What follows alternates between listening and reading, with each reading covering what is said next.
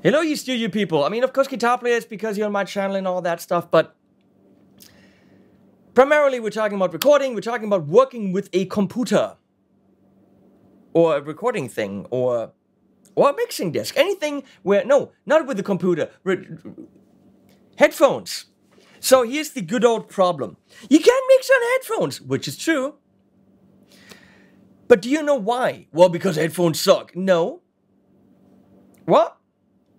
Because you have a speaker, which is there, and then there. I mean, here. So, if I'm here, okay, you have a speaker that's there and there. And then you're sitting here and they're playing here. But that speaker doesn't just go in here, and that speaker doesn't just go in here. That speaker goes in here first, and then a little bit in here, but it also bounces off the wall and comes into this. So it's an amalgam of all the reflections. And then that speaker comes in here first, but then also bounces off the wall. So it's much more complex than this, because that one goes in this ear, that one goes in this ear. And that's why headphones don't sound like listening to speakers. Even in a perfect environment, and I've got a pretty good environment here with treated walls. If you show the desk, just click to the desk, Vanessa. Vanessa is switching this video. See, there's my KS Digitals, great speakers, but there isn't a lot of reflection from the back wall because it's got this wooden stuff on it and all that stuff. But obviously, that speaker doesn't just go in here. It's also bouncing off the wall and goes a little bit in here.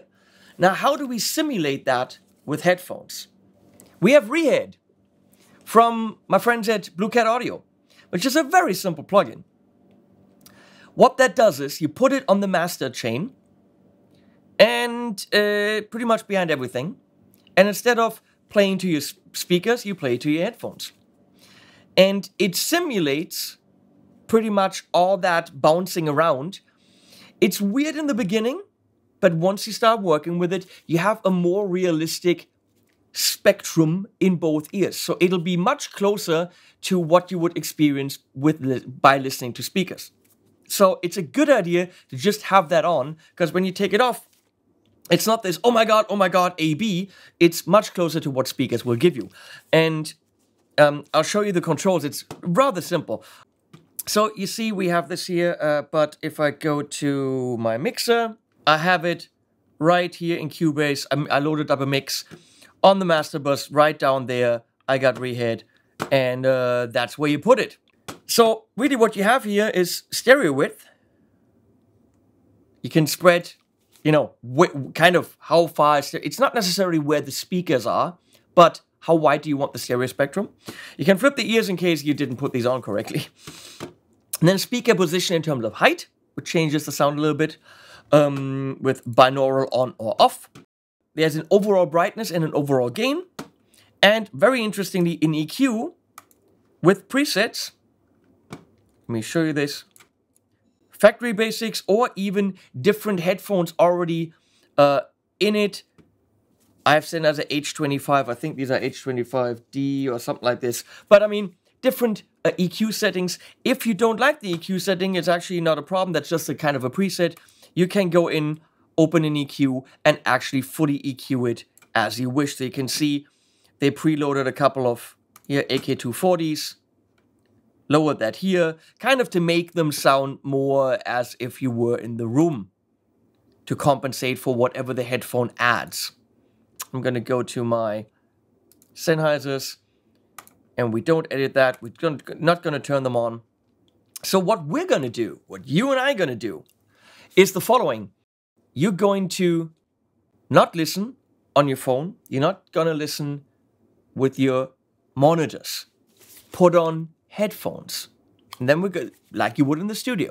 And then I'm going to turn this on and off, and you can hear what it would sound like with headphones the normal way, and what Reverb can do for you. Obviously, getting a demo version and checking it out before you buy is a good idea, and listening on your system with your headphones. Wait, you are listening on your system with your headphones. Obviously, I can't record into Cubase today, so I really hope that our levels are fine, because I'm recording straight into the hard drive there's a poodle. That has nothing to do with the plugin. So I will turn my mic off and then back on once I have to speak again. But we're going to explore that together, and then the video's done. Rehead coming at you now.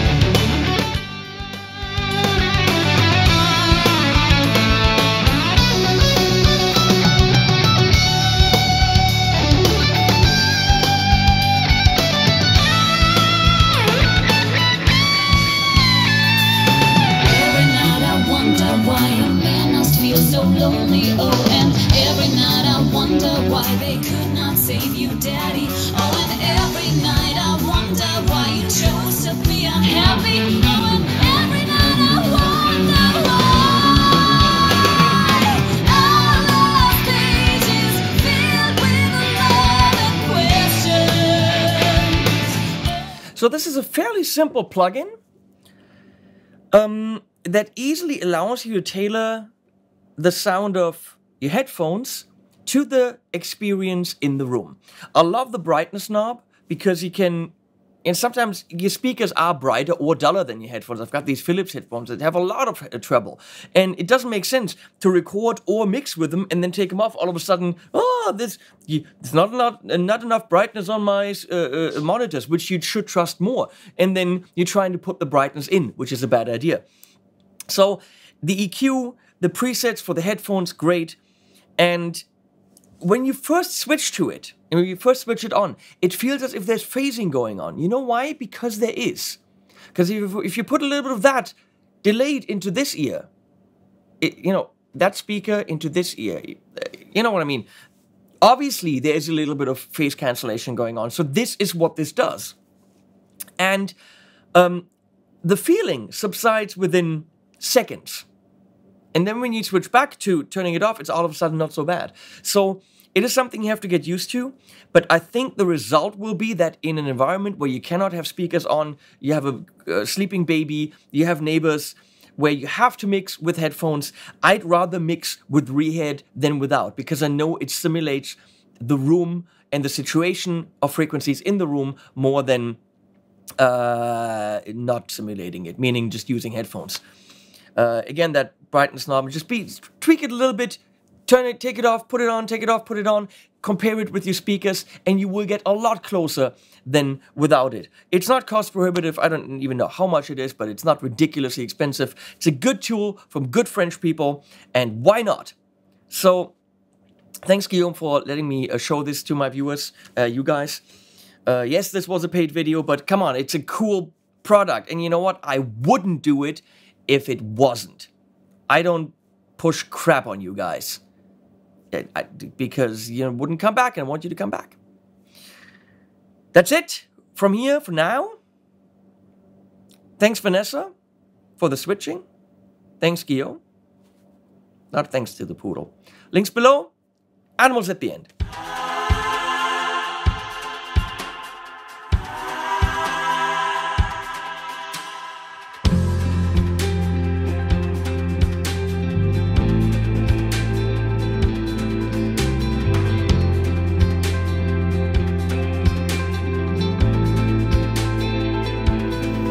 I wanna bathe in your ocean, I wanna dive in your sea. I can't tell love from devotion when you stand so close to me. Tell me the secret of your eternal beauty, wanna know your potion. I wanna bathe in your sea, I wanna